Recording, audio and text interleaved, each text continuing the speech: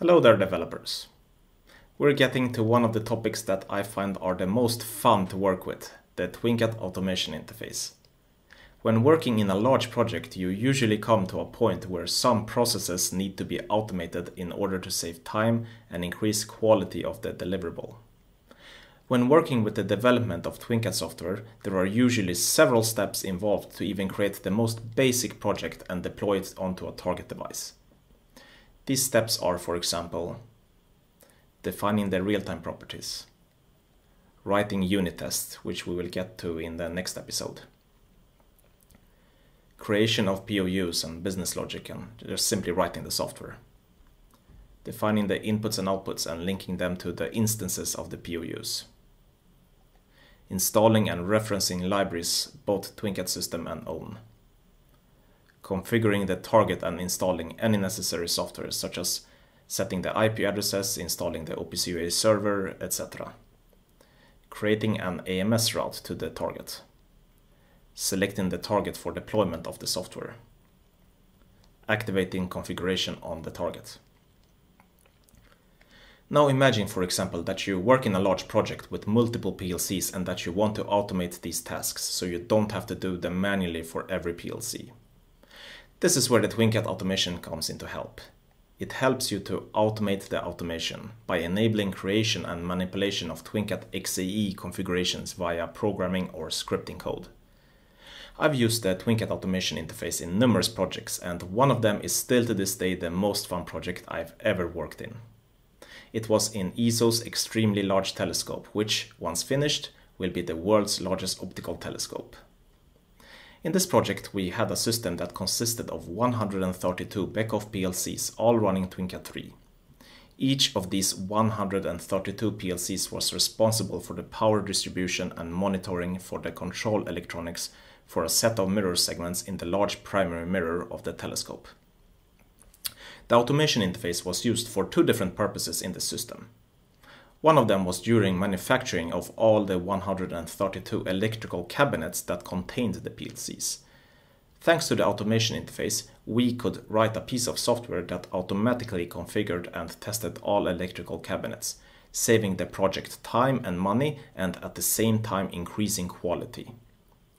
For the future, ESO will also be able to update the software for all 132 PLCs with a simple execution of a command. It would simply be extremely time-consuming to do this manually for all the PLCs and could even impact the available time for doing astronomy and science with the telescope. By using the automation interface, all PLCs can be updated more or less at the same time. This project was a lot of fun indeed. I have written about this project in the context of the TwinCAT automation interface, and I have included links to this in the video description below. Even though this was undoubtedly the coolest and most fun project where I've used the automation interface, there are numerous other instances where the automation interface have been useful and most likely will be useful for you as well. Enough for an introduction talk. Let's dive into some theory.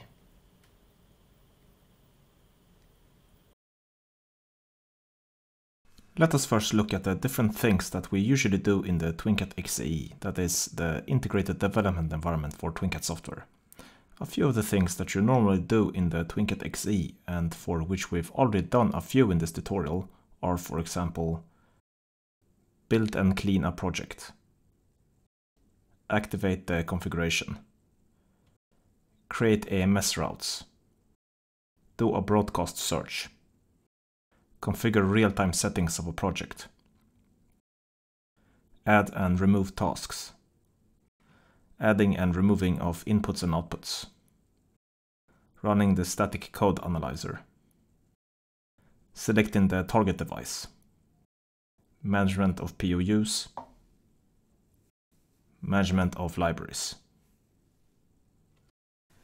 With the TwinCAT automation interface, it's possible to automate most of the things you do manually in TwinCAT. It provides bindings for various programming languages so that you can automate the automation in different languages. There are bindings both for programming languages such as C++ and C#, but also for scripting languages such as PowerShell and IronPython. In this way, you can use your favorite programming or scripting language to automate your tasks. Through the automation interface, we're not limited to this list. You can do almost everything that you would manually do in TwinCAT. To fully automate the different tasks in TwinCAT, we need two components. The Visual Studio DTE, short for Development Tools Environment, and the TwinCAT automation interface. The DTE is a Microsoft software product and makes it possible to programmatically access the functionality of Visual Studio, such as find and replace, the error list, management of builds, and accessing the status bar. As the TCXE shell is based on Visual Studio, this also applies to the TCXE shell. On the right, we have the TwinCAT automation interface. Through the automation interface, we get access to everything that Beckhoff have added on top of Visual Studio. This includes the TwinCAT specific stuff such as PLC project handling, linking of variables, management of the inputs and outputs, and much more. By utilizing these two together, we can fully programmatically automate various tasks for our automation software. Now you've got enough theory, it's time for some practice. Hello everyone, it's time for a little bit of programming. And in this part we're gonna use the TwinCAT automation interface, obviously. And we're gonna create a quite simple program to showcase the automation interface. In this program we're gonna do two things. We are going to do an activate configuration. So to activate the software that we're running here, in this example it's just a very simple program. We will activate it on a target device. But before doing the activate configuration, we will also select the target so the target for the configuration. And in here we have local, which we've been running so far, so our own virtual machine. But we will also be able to change it, so we can change it to something else. And in this case, I have a PLC connected here, so I have created an AMS route to the PLC, so that we, from the automation interface software that we're gonna write, we can just choose which one of these two that we're gonna activate the configuration on. To do this, we're gonna do more or less the same thing as we did in the last episode about EDS. We're gonna create a C# program in .NET. And the reason I choose C# again is the exact same reason as the last time. It's because there's just much more documentation using C# than any other language. You can use other languages, you can use C++, you can use scripting languages such as PowerShell to use the automation interface, though in here I'm gonna use C#. As in the last episode, we start Visual Studio 2022. We create a new project and it's a console application. We call it TwinCAT for just TC Automation. Let's just call it TC Automation. Next, .NET 6 project. Select this guy. So again, even though .NET 6 is cross-platform, you can run it on Mac OS, Linux, and Windows. We're only gonna run this on Windows because the automation interface per definition will only be running in Windows because the whole development environment is on Windows. So again, the automation interface is just a way to programmatically access your XAE, and the XAE per definition always runs on Windows. So I mean, it's nice that we can run this on different platforms, but it's only gonna work on Windows in practice. So create, and we will get the usual hello world program, so we can just compile that and see that it works, and we can just execute it. So we go to that location and tcautomation.exe, we got the hello world. The first thing is that we will have to add a reference to the automation interface and to the DTE, right? So we had the two parts. We had the DTE, which is the part that concerns everything about Visual Studio, so that you can access the Visual Studio, the pure Visual Studio functions, which the XAE is based on. And then we have the automation interface, which is all the stuff that Beckhoff have added on top of Visual Studio, so the pure XAE stuff. And we do that through the dependencies. And here we add a COM reference. So the automation interface is using something called COM in background. It's not very important for you to understand how it is, but it's just to understand that that's what it's using. Add a COM reference, and then you go down here, and here you have the automation interface stuff. And usually if you create a new project, just always select the latest version of these interfaces. So what Beckhoff do is that they add more and more stuff on top of the automation interface all the time. So, you know, if there's a new version of the XAE, there's obviously gonna be a new automation interface. There's gonna be more stuff added to the automation interface to use the new functionality in the XAE. So we select OK. And then we're gonna have to add some references. We're gonna have to add the DTE. For this, we can just use standard NuGet packages. Simply add a NuGet package, browse, search for DTE. And let's see here. This is not it. It should be env-DTE. So this one, and just choose the two topmost ones, so env-DTE and env-DTE80. I'm not sure we need this one, but this one we need for sure. Just choose these two guys, install, accept, install, accept. I think we're only gonna need this one, I think so. And then the next thing is that we need to provide the user of this application a way to say which Visual Studio solution it should load, right? Because this program is the automation interface, but it needs to know which XAE project should I load. We need to provide this. But that wasn't the only thing, because another input that the program needs to know once it executes is which target device should we execute this one on, right? So we need to provide also the AMSnet ID of where we should do the activate configuration. And otherwise, because if we didn't provide that, then we would just always do an activate configuration on the local host, which of course is interesting to do, but not very exciting. And for this, we need to add some form of parsing of the command line. So we simply provide some parameters to the command line so that we can add this. And I like to use an open source parser called optionset. It's here. It's an open source one that's available on GitHub. And I like this one for C#. This is similar for other languages. And there's of course many other for C#, but I like this one in particular because this is the one I've been using the last couple of years. So we simply search for, we need a dependency to that as well, and that's luckily just a NuGet package, because again, if we go to nuget.org, we select mdesk options, options, this is the guy we want. So we simply add that here, and install. Okay, so we can get rid of this hello world. And first, let's just create two strings. So one is for the path of the Visual Studio solution that we want to provide.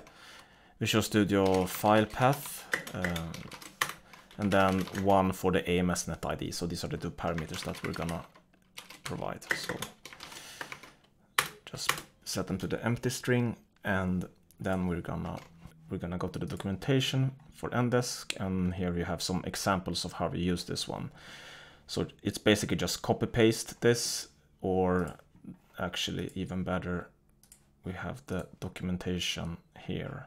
I'm gonna provide the links in the video description so you can check, but you basically create an object option set, and you add the parameters that you want and a little description, possibly. So we're gonna copy, let's see, which one are we gonna copy? We're gonna copy this guy. And you see, Visual Studio automatically added the Ndesk options. And so again, that's the package we added here. And we want, let's rename this, P doesn't say so much. So let's select options. Verbose we don't need, maybe we want a help, so we can just provide a message for the user when he uses that. So that seems to be a Boolean, so just to know whether we should print a help and exit the application, which is useful for most console applications. You know, when you start a console application, you want to see what you can provide a parameter help, and then you see what stuff you can provide to this application. So let's just create a bool show help. Then let's put this guy here. And I guess, yeah, and here we want to provide the file for the Visual Studio file path. Let's call it F VS file path, for example.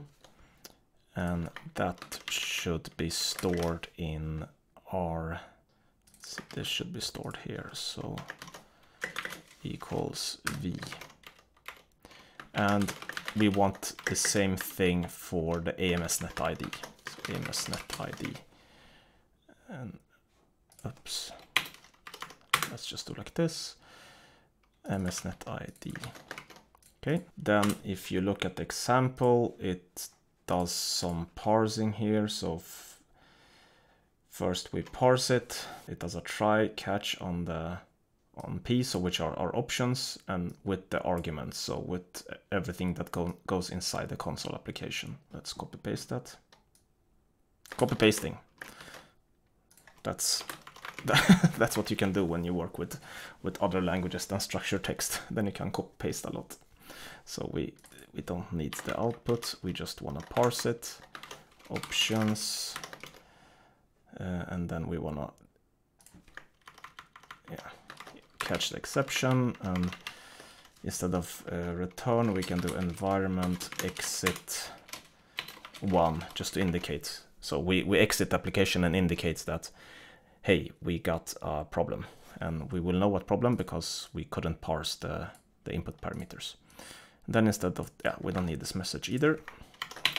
That basically provides us these parameters. So we have a Visual Studio file path and AMSnet ID.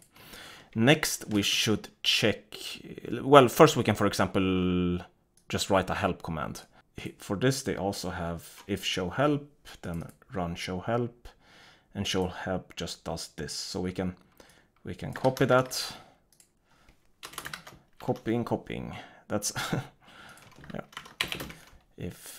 If my clients or the workplaces I worked on would just see how much I copy, then I would get fired. No, I wouldn't, because it's actually part of the work.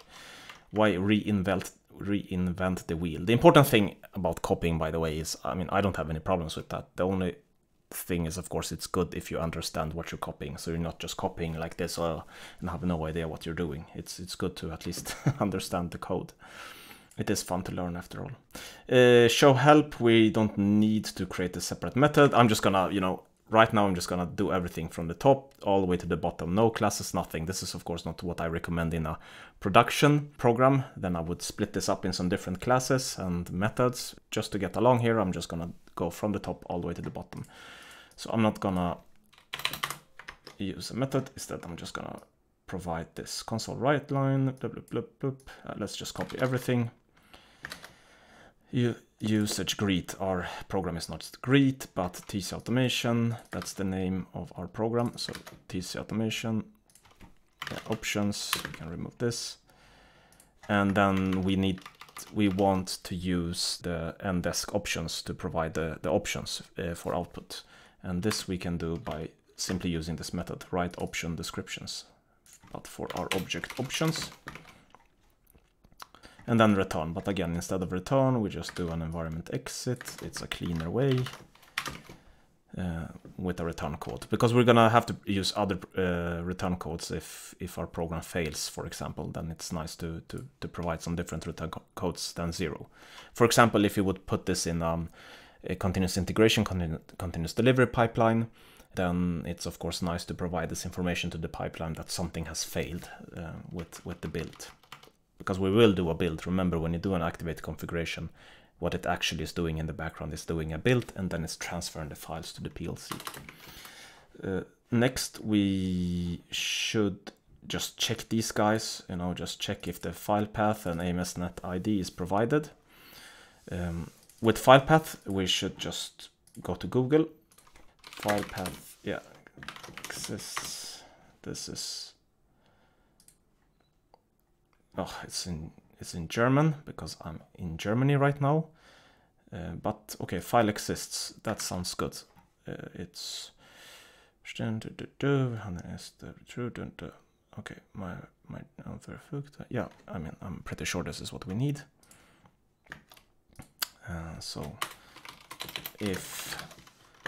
So here we check if not file exists, and then it's the Visual Studio file path. So we check if the file path. So if the file doesn't exist, so this is the solution file, then we don't want to continue, right? Because then we can't open the TwinCAT solution file.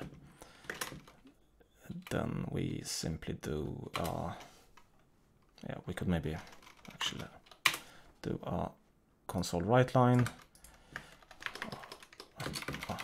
I feel so lazy when I copy paste. The TwinCAT Visual Studio solution does not exist. Right. And then again, environment exit 1. So here we just, it's a simple check. I mean, if you provide some garbage or some path that doesn't exist, then the program will exit. Next, we want to check if the user has provided an AMSNet ID. And here we can just say that if the user hasn't provided an AMSNet ID, then we will run this on the localhost. Right? So simply we will be running, if the user doesn't provide anything, we'll be running it on our virtual machine.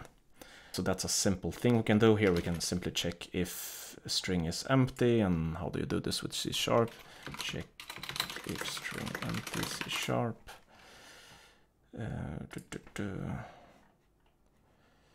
String is null. Okay, that sounds good. If string is empty, which is, and now we check the AMSNet ID. So we will, it simply checks if it's null, which it won't be because we'll already initialize it to the empty string, but it also checks if it's empty, which it is. So if the user doesn't provide any string, then it will just be empty. If this, then we set it to the local AMSNet ID, right? So let's just, I like this new thing in Visual Studio 2022 that it automatically just suggests what you want to do. I don't know, it's probably using lots of data from the web to do this, or maybe it's just reading my mind. I don't know. You know, computers nowadays, they're super fancy. What was I doing? Yeah, so no AMSNet ID provided, assuming local AMSNet ID, something like this. And then we set the AMSNet ID to, no. Oh, look what I did. I used the structured text assignment. This is the problem, right? When you're working with several programming languages with different projects, then you just mess it up. AMSNet ID is the local one. So this is the localhost AMSNet ID, which is, let's see here, 127.0, no, 001. 0.1, like this. Is it correct? Wait. No. Now I have to think in Swedish. 127.0.0.1. Yeah, that's right. And here we don't want exits, right? So we don't want to do an environment exit simply because if the user doesn't provide anything, we will use the local AMSNet ID. If the user provides something, then we will use that. I mean, a more elaborate thing would be, of course, to write a class that checks whether this is a correct AMSNet ID. I'm not going to do that here now. You should do it. It's a good exercise. The next thing is that we will probably go to the web because we are very lucky with the web, as the TwinCAT automation interface is very, very well documented, I would say. So at least better than the average. So we have everything prepared. We have an application that, actually, let's run the application first. Just run it with help to see that we got help. No, it failed, so something is not right. Ah, sorry. Okay, there. Yeah. So now we have a nice, a little bit of documentation of how to use this application. So now we have an application that provides this file path and AMSNet ID. And now we want to start to use the DTE and the automation interface. And for this, we're going to go to the Beckhoff website because there's basically examples for every use case. I would really recommend you to look at everything. There's many examples. Of course, installation, we already went through that. I mean, again, the installation basically just mentions that the TwinCAT automation interface is automatically there if you have installed the XAE on your machine. So I actually forgot to mention that, but of course, for you to use the automation interface, it's required for you to have the TwinCAT XAE installed on that machine, because you're, after all, gonna use the TwinCAT XAE, right? And then you have many other things, configuration, blah blah blah. Actually, I prepared some bookmarks. You have the activate config. So if you go to best practice system, then you have something called opening and activating existing configurations. So I thought this is what we need. We're just simply going to copy paste this thing and adjust it to our needs. So this isn't doing everything we need, because we still need to set the AMSNet ID, but it does the activate configuration, which we can start with, and then we will adjust this to our needs. So I'm gonna copy this here, and and again, for your information, I would really recommend you to look at the other things here, because there's just so much you can learn from here. And I mean, generally, just think of it like everything that you can do manually almost everything that you can do manually in TwinCAT, you can do through the automation interface. And how to do it, you have to look into the documentation. And if you don't find it in the documentation, you can probably figure it out. It's not rocket science. Okay, so let's copy it. And what this does is that it copies. First, we want to create one instance of the DTE, right? So the DTE, again, was the thing to access Visual Studio. And that's what we have to do first, because without the DTE, we can't use the automation interface. And what Beckhoff are doing here is that they're saying that we want to use this particular version of Visual Studio, which we don't want. So if you just Google Visual Studio versions,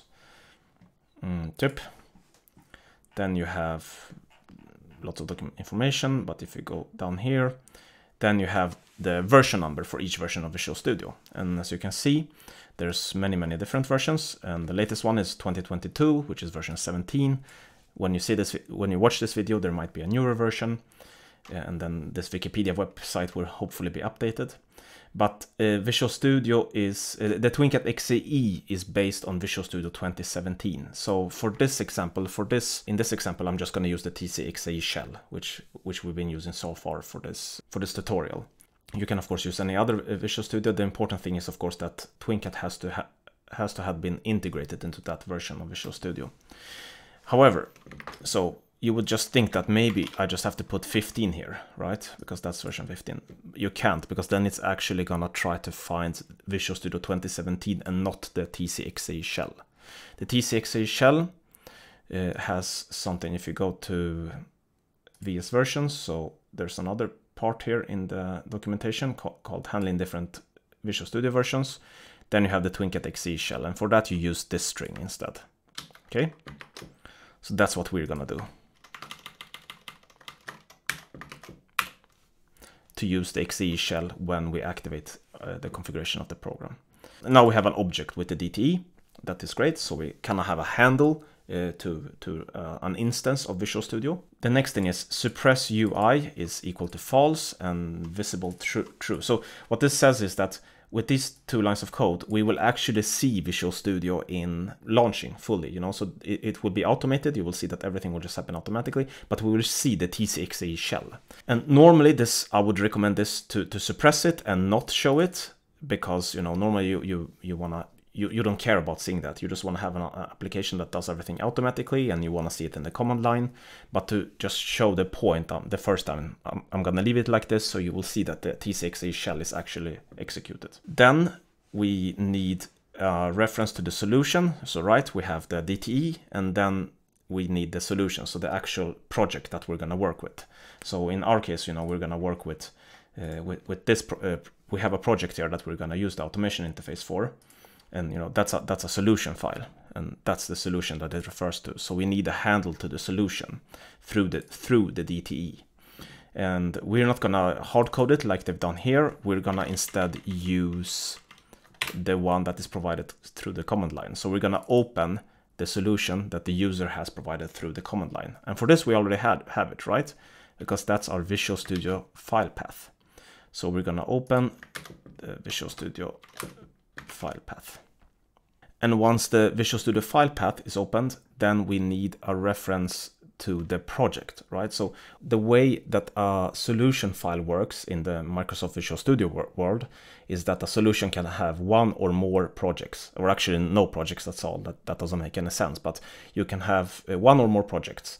And in this case, we're only gonna have one project because we only care about the TwinCAT project that's gonna be there. You could put other projects there as well. You could put a C# project there. You could put an HMI project in there. You could put many other things, but we only care about the first one. So if you would have more than one project, then you would, of course, obviously have to take care of it here. But in this case, this solution file only has the TwinCAT project. So we go to the solutions, look at the projects, and we take the first one. So far, we haven't been using the automation interface at all. So far, everything up here has been pure and clean Microsoft Visual Studio DT stuff. So no Beckhoff, no Beckhoff whatsoever so far. Now we're getting to the Beckhoff stuff because now we have a handle to the project, and through this handle, we're gonna have to start to use the automation interface because this project is a TwinCAT project. So now we just have to say, okay, here I'm holding you a TwinCAT project. That's the pro thing here. Now I want to start to use the automation interface API on you.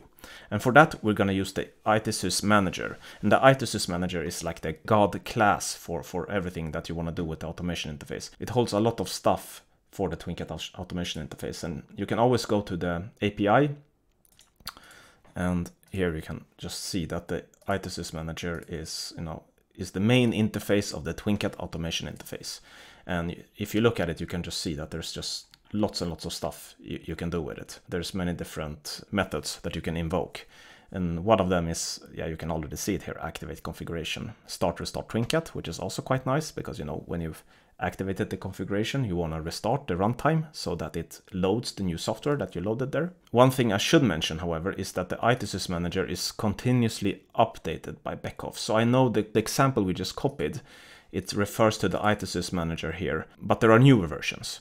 And the way that the ITSys manager works is that every time Beckhoff add new functionality, they increment the number of the ITSys manager to get they mention it here. Therefore, each time a new set of features was added, blah, blah, blah, blah, the ITSys manager X, where X is a number which is incremented each time a new interface was added. So what I generally do when I create a new project that's going to be used for newer versions of TwinCAT is that I simply check which one is the latest version of the ITSys manager. And I know I recently used 14, and maybe there's even a 15 now. Yeah, it seems so. 16 maybe? No. So okay, ITSys manager 15. So we're simply going to have a handle to a newer version of this one. Then we seem to have let's see if we can compile this. Okay, failed. So we have cannot implicitly convert a type. And did we have the problem without 15? No. Okay, so an explicit conversion exists. Are you missing a cast? Yes, we're missing a cast, but that's weird because we copied this example from the Beckhoff website and it doesn't work. So Beckhoff, you should fix this. We need to do a type conversion. So let's cast this. Like this. And build, now it works. And then when we have the handle to the system manager, then we can invoke these methods like activate configuration, start, restart TwinCAT. So these are the methods that's actually part of the automation interface. And I should note that there's of course many other things than the ITSys manager here. So you have other classes to work with actual PLC projects individually, and stuff so that you can go down into the IO tree. There's just lots of stuff here, but for this example, I'll just stick to the basics. But that's pretty much it. So I would say that we are ready to run the project. And so one thing that we are missing now is the stuff with the AMSNet ID. So we're not using this guy anywhere. So if we do this, what's going to happen is that TwinCAT is going to open this project. So we're going to use this project, this dummy test, and it's just going to activate it as it is, which means that it's going to activate it on the local host that is in our virtual machine. So I will we need to find where the project is. Let's close it. Let's compile this guy again, and now let's run our TC automation. And it says we want to provide the VS file path, so F, and then we provide the solution. So test like this. Visual Studio solution does not exist. I accidentally added another T there. So you see, it worked. So let's run it. Yeah, you see here in the background, now the TCXA shell is opening. No AMSNet ID provided, assuming local AMSNet ID. And it closed down. And let's check. And the application is running. See, that easy. It's fantastic. So we can actually just double check that it's indeed running by opening the dummy test and just logging in. Yep, it's running. So that's quite neat. We can just double check doing going back to config, making sure our application is our runtime is in config mode. Let's run it one more time. See, it's opening in the background, so it's doing everything that you would do manually. It's just that it's done through the automation interface.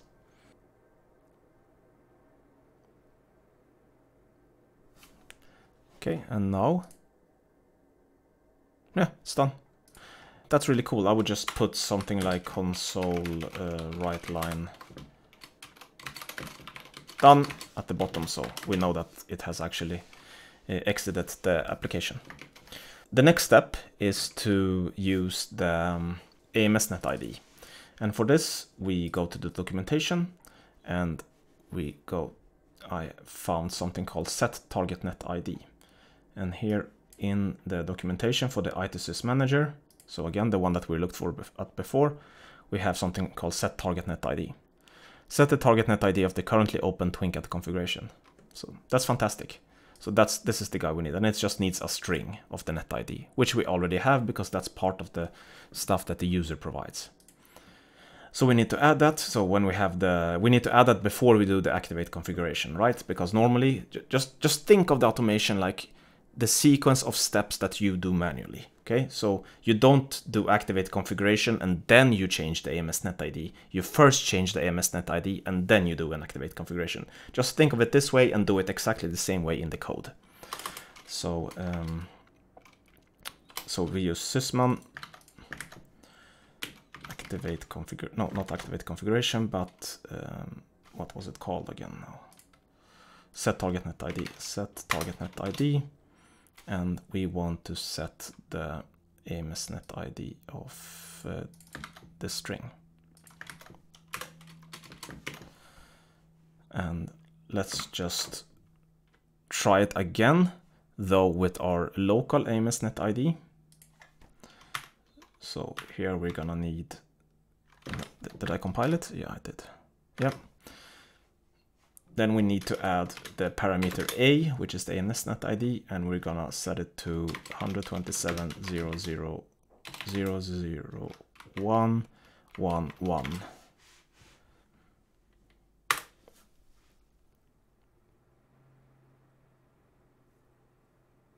Oh, now we got a problem. We got an exception, a COM exception. The message filter indicated blah, blah, blah. This is a problem when you're using the COM interface together with the TwinCAT automation interface. It's a common problem, but there is a fix for this, and it's actually even documented on the Beckhoff website. So if you look at this one, the COM message filter, here it says, so we're still in the documentation for the automation interface. Message filtering is a mechanism that allows blah, blah, blah. And it basically says that you can get certain exceptions if you don't implement a COM message filter, which is exactly what we got. So this is just something I would generally always put in every application that you do using the TwinCAT automation interface. And they have even provided some examples. So again, here we only copy paste everything and run with it. So it says that we need to create a class they call it message filter, so let's call it message filter here as well. So we create a new class, add new item, it's a class, message filter.cs. Then let's copy, let's copy everything. This, I have to admit, I've looked at the code, I don't understand everything, so that's a bad thing, of course, when you copy code and you have no idea what it does, but that's usually how it is, right? When you have a problem and you find a solution and then, okay, it works. And then we need, let's see, this one, yeah, we need to copy this as well, put it in the, here, it's in the same namespace, and this is weird. This seems to be a error in the code, right? This should be out. Is it really like this in the? Is it really like this in the code? Yeah, Beckhoff, you have to fix this, Beckhoff. It should be a space there. Okay. Hopefully someone from Beckhoff watches this video, and then you can tell the department working with the documentation to fix this. Can we compile this? No, we can't, because we have it should be new here. Okay, another thing, is this really wrong here as well? Beckhoff, you have to fix this. You can't leave it like this, because then you're gonna confuse all my viewers, and then, but luckily now all my viewers watch this, so they can just do what I did. Now we have a successful compilation. So that's all you need to do to get around this. And now we can run it again.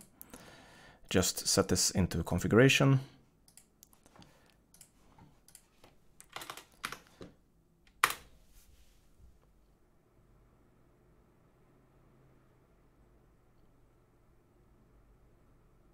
Yeah, done. It worked. Yeah, this is a problem. What we're gonna do now, one thing we forgot to do is actually we don't want to see the Visual Studio window anymore. So what we can do now, I mean, I proved the case that the TwinCAT automation interface and the DT opens up the application and everything just like you would do normally, manually. But now we don't need to do that anymore. So we can just suppress the UI and we can turn the visibility to false and compile it. And now if we run it, we won't get anything on our screen. It's just gonna do everything in the background. Done. I want to point out another thing here is that I've noticed that the TwinCAT automation interface is working better with some versions of Visual Studio than others. The TCXE shell has some problems, I've noticed. This might be fixed when you watch this video in newer versions of TwinCAT. My personal favorite as of right now is Visual Studio 2015. This is where I have the least problems. So I generally use, when I create my applications, when I want to use the TwinCAT automation interface, I generally use Visual Studio 2015 for this because it has the least amount of problems. So the final thing we want to do now is to just show that we can run this application so that we can activate the configuration on something else than our local machine. And we're going to do that by activating the configuration on a PLC that I have here. So I have a PLC here that's running, and we're going to activate this configuration on that PLC by providing the AMSnet ID of that PLC, which we can do because if we go to our router here, I have prepared a route to a CX PLC I have here, which with this AMSnet ID. So you just need to give me 5 minutes and I'm going to wire up the PLC and come back here soon again. All right, now you should see my PLC. And as you can see here, it's in configuration mode because the lamp is blue, the TC, it's not entirely clear that it says TC there, but the lamp is anyway blue, which indicates that it is in configuration mode. And we can also verify it by logging in through remote desktop to the PLC. And here we can also see that the PLC is in configuration mode. And what we're going to do now is that we're going to run our application so that we activate this application to the PLC and put it in run mode, right? Because that's what we do. We activate configuration and we restart TwinCAT. So let's do that. but instead of activating the application on our local host, we want to activate it on our AMSNet ID of the PLC, which is this guy. So we're just going to change that. So it's 5.44.93.176.11. So it's probably going to take a little bit longer time than with when we were running it locally, because we have to transfer the PLC, the program itself, to the PLC, which is done when we activate the configuration. So let's run and see what happens. So now it's promptly transferring the files to the PLC, and we should see that the TwinCAT runtime is restarting. Yeah, it's done. And now we can see it's red and green. And also green here. So it worked.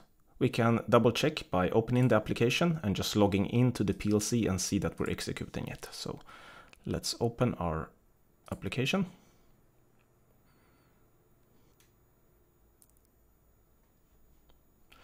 And yeah, the target is the PLC. Let's log in. And we can see that the application is running on the PLC. So it worked. That's it for this part. The automation interface lets you automate a lot of the different tasks that you manually do in the TwinCAT XCE environment. And I hope this part gave you a tiny peek into how it's possible to do it. Remember to check out the documentation for the TwinCAT automation interface at the Beckhoff website, as there are quite a few examples there that won't only give you some sample code, but also works as inspiration for what you can do with it. In the next episode, we will get into what I consider one of the most important topics of this series, test-driven development. I'd love to start talking a little bit about it now, but then we would ruin all the fun, so you will simply have to watch the next video. Hej då, vi ses!